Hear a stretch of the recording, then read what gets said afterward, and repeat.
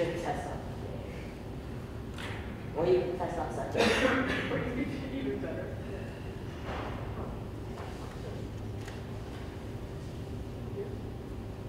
I mean, I wear a very fancy mask, but it's like very fancy. Hi, I'm Professor Goldschmidt. Hi, Amy. Thank you.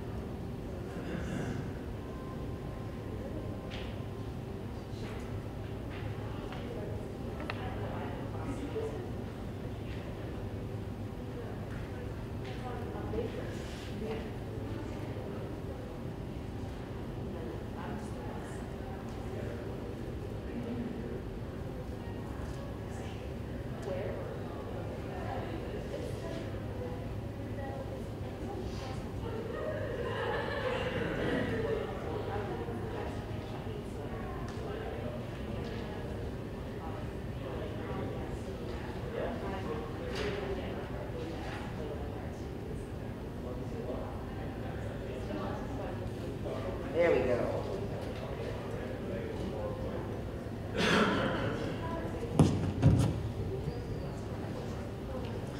Hello, everybody. Welcome to our first guest artist concert since 2019. Oh my goodness. And as you can tell, the pandemic is not quite over, but we are going for it anyway because live music is incredibly important. Hello out there in live stream land. We see you. Hopefully you see us. So we are very excited to welcome Jamie Baum and her Septet Plus. So I'll leave it to you to count them. Jamie Baum is a flutist composer based in New York. She has toured the US and over 35 countries, playing festivals and concert halls, and has worked with myriad artists from a variety of genres. She's very versatile. Among her many accolades, in 2014, Jamie won a Guggenheim Fellowship, which helped to fund her latest CD, Bridges. She has toured on behalf of the US State Department as a Kennedy Center Jazz Ambassador, and continues to tour consistently with this and other projects. She works on many projects, but all the while, Septet Plus has been her muse for over 20 years. Jamie is on the faculty of the Manhattan School of Music and is a clinician of altus flutes. Tomorrow we do have a workshop which is improvisation for the classical or any musician, and that will be taking place right here in person for those who are participating, but you can also watch it on Zoom. So if you're on my email list, the Wellesley College Concert Series email list, then you can get the Zoom link. So if you want to get on the email list, you can text concerts to 42828. Pretty sure that's right, 42828.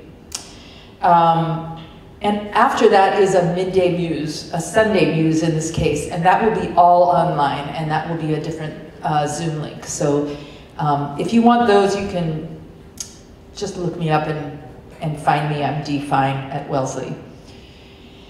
Okay, and we are really happy to have you all here, and make some noise for Jamie Baum, and I'll just ruin things while I'm here. Jamie Baum and Septet Plus.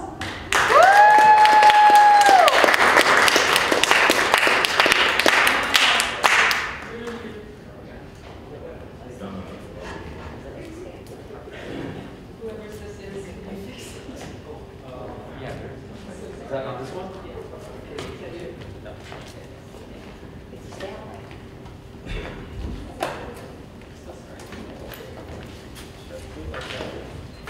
Some more noise!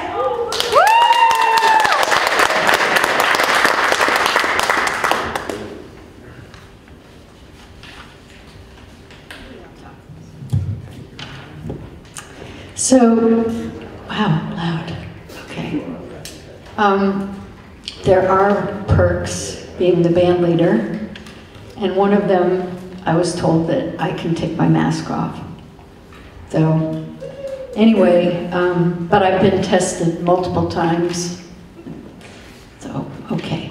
Anyway, while everybody's setting up, I just want to say that we're really happy to be here, and you know, it's been such a crazy couple of years for everybody, and you know, not knowing whether we'll play for people or live, or it's going to get canceled, or it's going to be on, and back and forth. And so sometimes you just have to go with it and just go for it. And so that's what we're doing.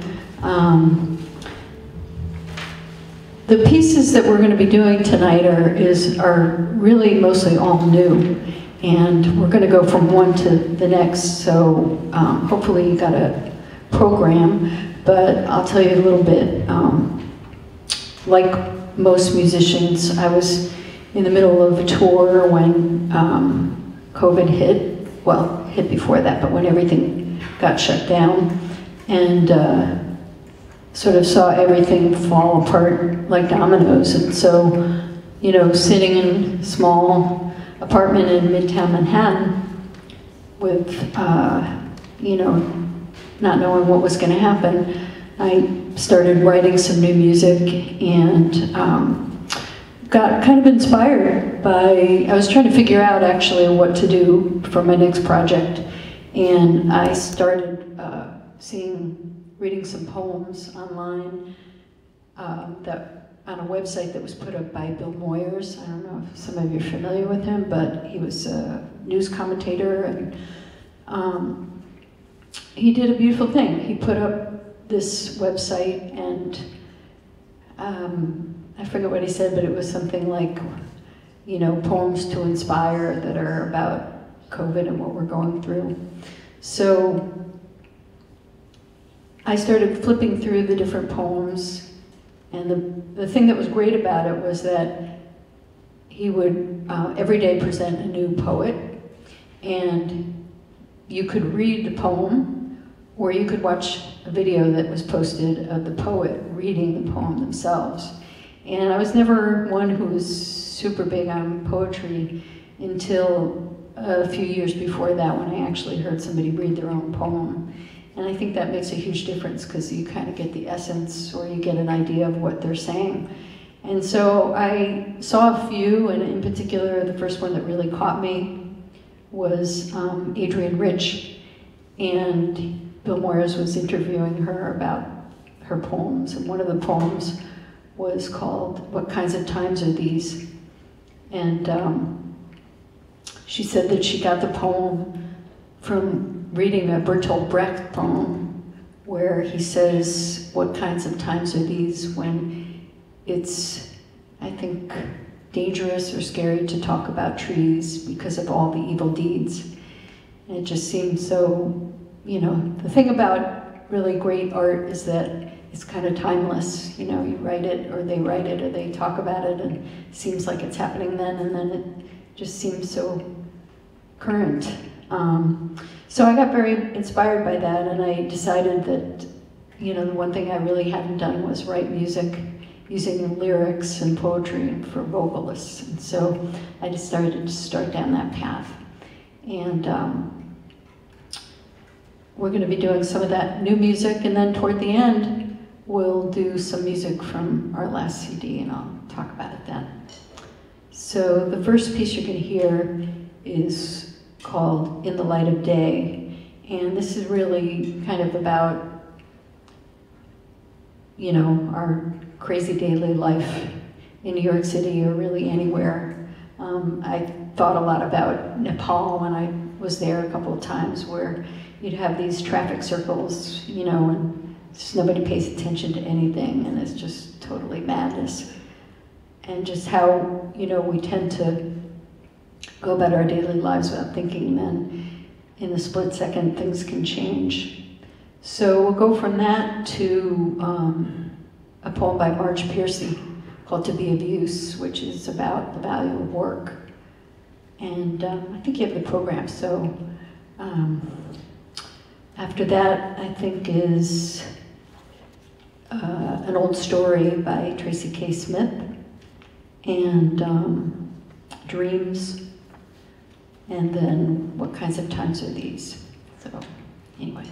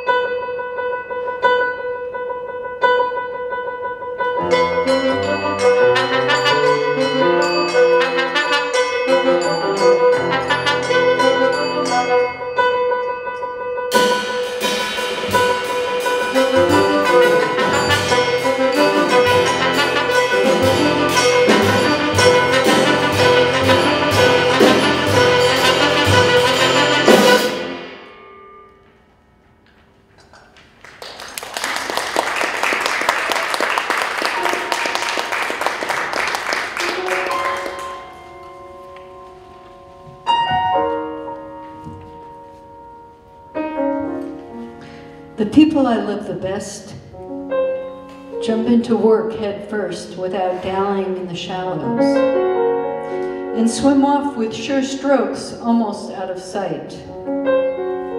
They seem to become natives of that element, the black, sleek heads of seals bouncing like half-submerged balls. I love people who harness themselves, an ox to a heavy cart, who pull like water buffaloes with massive patience, who strain in the mud and the muck to move things forward, who do what has to be done again and again. I want to be with people who submerge in the task, who go into the fields to harvest and work in a row and pass the bags along, who are not parlor generals and field deserters, but move in a common rhythm when the food must come in or the fire be put out. The work of the world is common as mud. Botched, it smears the hands, crumbles to dust. But the thing worth doing well has a shape that satisfies, clean and evident. Grape amphoras for wine or oil, Hopi vases that held corn, are put in museums, but you know they were made to be used. The pitcher cries for water to carry, and a person for work that is real.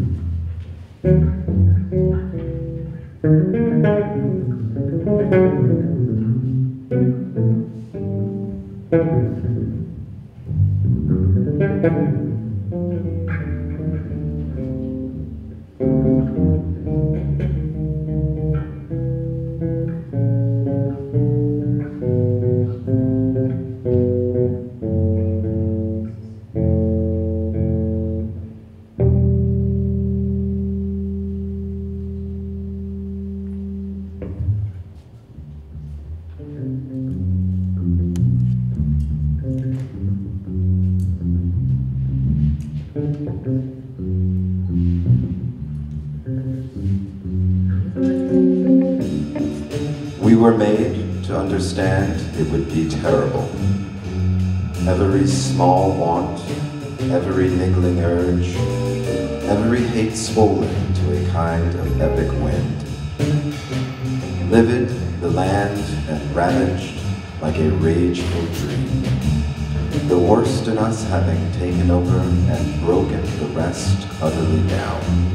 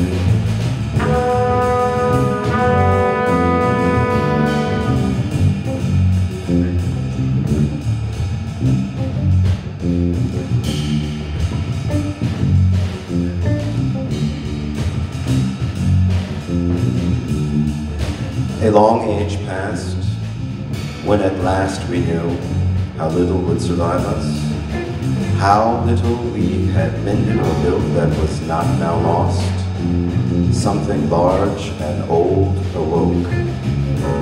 And then our singing brought on a different manner of weather. Then animals, long believed gone, crept down from trees. We took new stock of one another. We wept to be reminded of such color.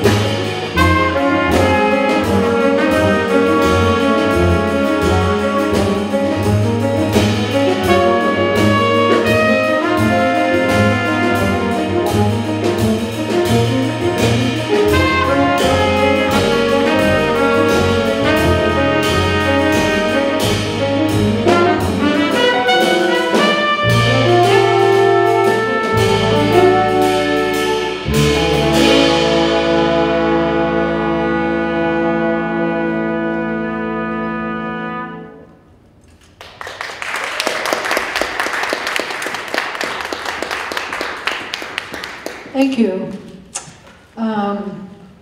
We'd like to invite our guest vocalist, Rebecca Shrimpton. And just so you know, we, with all the craziness of COVID, you know, we had to test in the morning before we came, and then we would test when we got here, and we all were trying really hard to make sure nothing happened. And then last night at about midnight, I got a call from my French horn player, and he said, "The good news is I tested positive, but the bad news is I have a really bad stomach bug, and I don't think I can do the gig." So I was like, "Oh, okay." And then he said, "I'll call you in the morning." So he called me at about 7, and he said, "No way."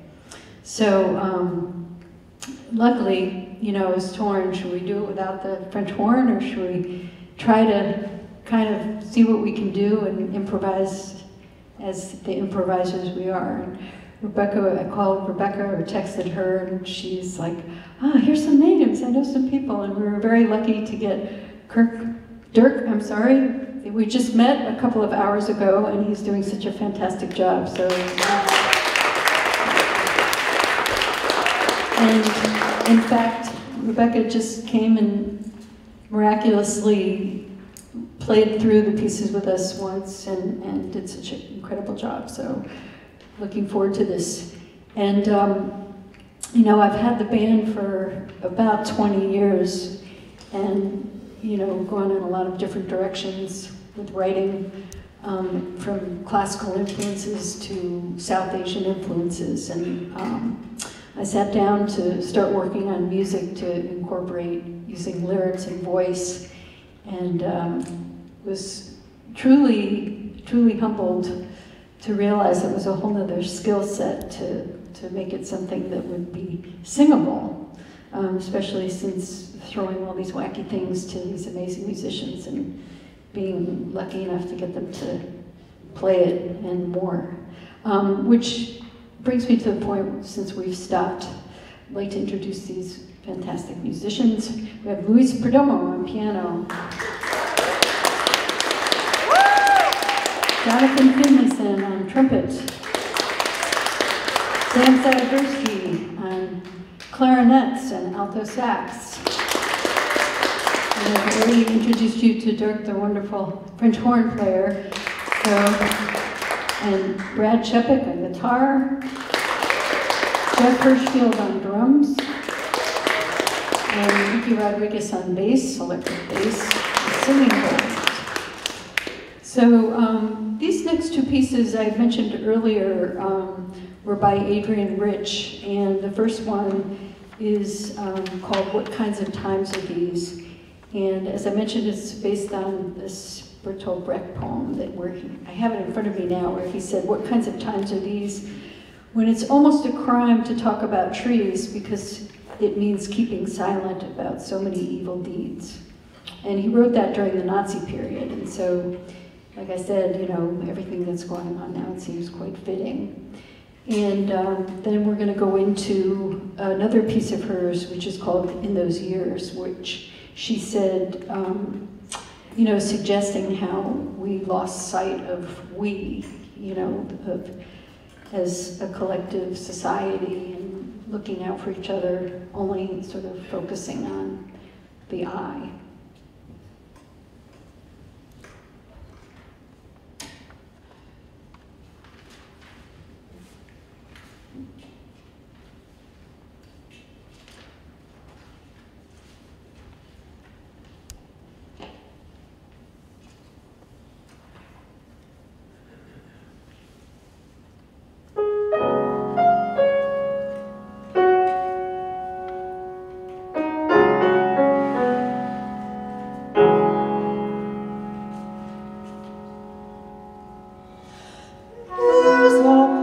It's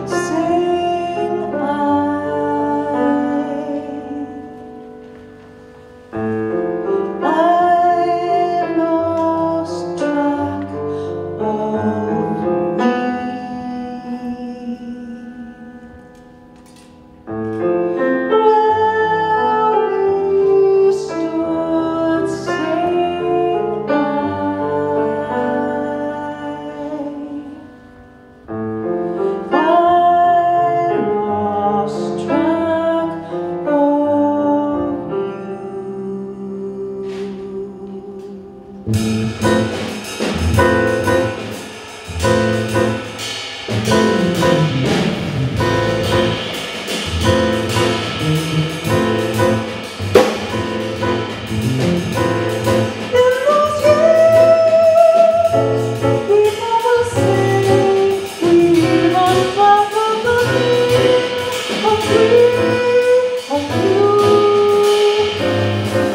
found ourselves, we choose to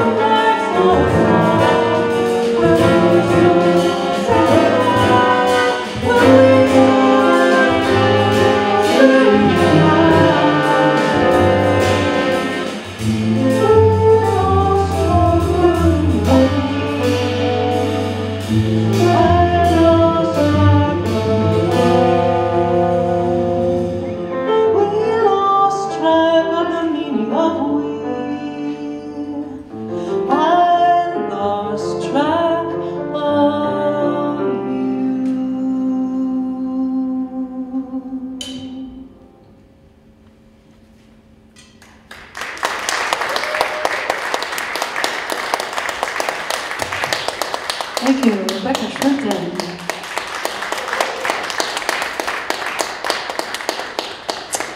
So we're gonna finish this out with a suite of, I wrote a bit ago. You know, our last CD came out just before, a little bit before COVID, and you know, we'd intended to sort of tour a little bit with some of the music, more than we had done. So, you know, I still wanted to play some of it and was trying to figure out a way to connect it to what we're doing now.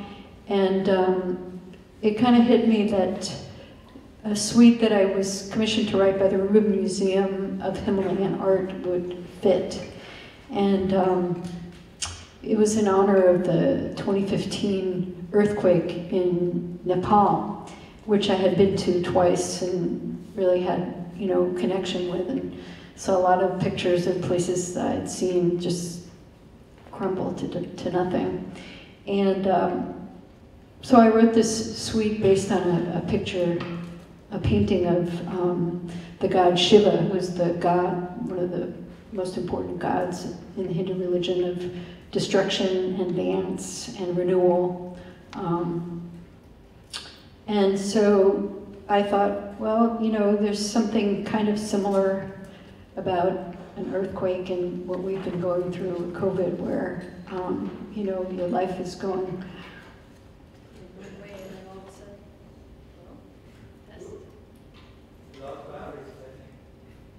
Anyway, with that.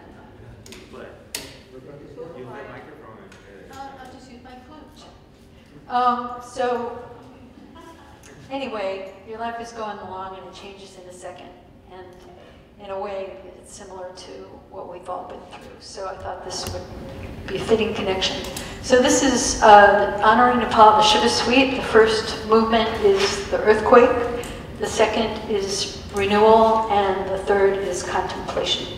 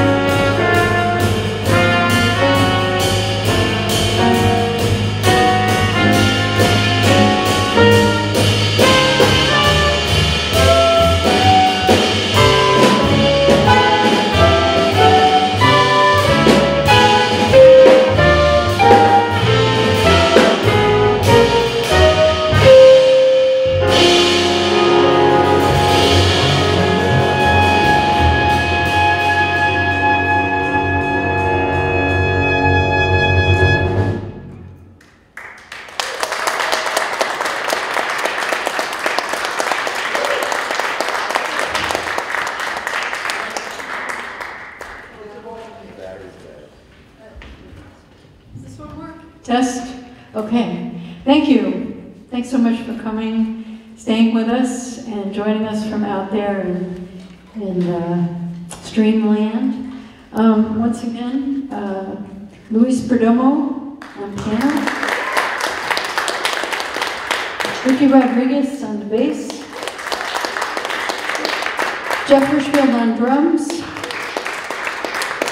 Brad Shepik on guitar, Dirk Hillyer on the French horn, Sam Sadigursky on alto sax and bass clarinet and clarinet, Jonathan Finlayson on trumpet.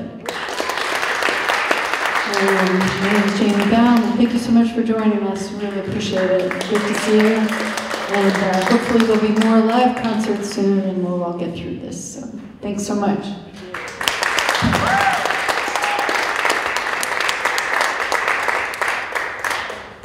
Thank you from us, from Wellesley College to the Septet Plus. Thank you so much. Cersei Miller, Paula Zeitlin, who have been working so hard towards all of this, and the music department, our chairs, Claire Fontaine and David Russell, and our audio engineer, Cuco Daglio, and all my wonderful students that are helping. So thank you everyone for coming, and we'll see you soon.